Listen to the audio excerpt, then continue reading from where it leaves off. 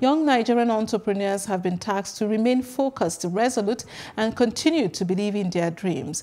This was as they converged in Abuja for a first funding conference, which was organized by the Skill Set Academy and the Honey-based group, with an aim at mentoring young business owners and providing funding for their businesses. Our correspondent, Amadin Uyi, reports.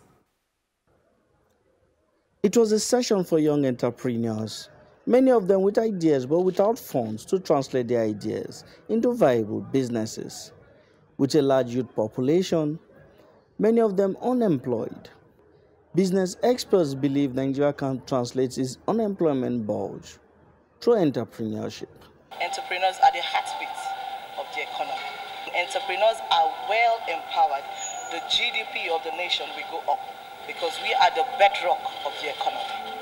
The conference team, the Funding Conference, is expected to appraise several viable business ideas, mentor the entrepreneurs, and provide funding to support their businesses. The Funding Conference was motivated by the fact that we believe that irrespective of how beautiful your dreams are, irrespective of how inspiring your business ideas are, without funding to push that business from an idea to a reality, you will stay broke.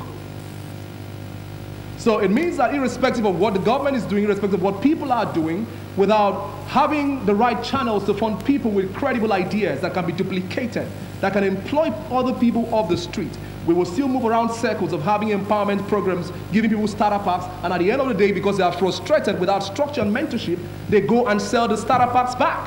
The idea of the project is to open the eyes of, people out there, business owners, SME traders out there, to opportunities that abound in accessing funds. Organizers of the conference say the idea is to support small businesses as a way to transform the nation. I trust that the solution is in you and I. It's for us to decide that we will not depend on what government can do for us. We can depend on changing the things around us that we can change. And how do we do that? We need to acquire the necessary skills that can attract the funding we need, that can also allow us to manage the funding we attract, to multiply the funding we attracted, to make it grow, employ others, and also contribute to building a better society.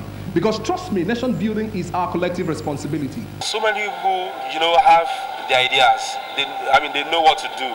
But, when it comes to they have business ideas, but they don't even know what to do to bring these business ideas to action. Several pitches and business ideas were entertained. However, only one winner emerged. An ecstatic and young Chisom Marvelous could not contain her joy. When I started hearing people's business ideas, I was scared, I will not lie, but somehow I had to just encourage myself, okay, if you've gotten this far, then maybe you can just, make it down. And God, I don't even know how I feel right now. Many people say this program, we came here because of you, and Lord knows I don't have words to express how I feel, honestly. I am beyond excited. She gives a word to other young, aspiring Nigerians. Don't stop. What you're doing now, as long as it is good, do not quit. Be consistent. It will pay off. That's all I have to say. Consistency is key. Push. This life, it's not easy, but then we'll keep hustling. Good hustle, and it will definitely pay off for us one day. Amadin Uyi, Plus TV Africa.